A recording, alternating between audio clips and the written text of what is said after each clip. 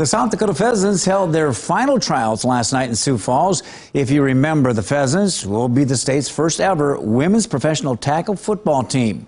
The team's president says that they were pleased with the turnouts and have enough women now to field the team for the 2021 inaugural season. The Women's Football Alliance, or WFA, has been around for years, with teams competing from all over the country.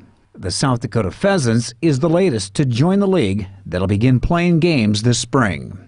The Pheasants have been holding tryouts for the past couple of months, and last night in Sioux Falls was the final tryout. It went very, very well, Don. We were very pleased. We spoke to the president and vice president of the Pheasants via FaceTime this afternoon, who say more than 24 women tried out. The talent that we saw last night was so astronomical.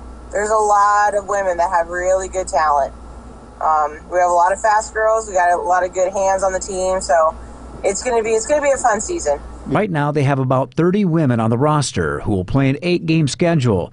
They still haven't pinpointed a home field yet or a starting quarterback, but say it's between 3 women right now. It'll be a bit of a competition between them, just kind of see who gets that spot.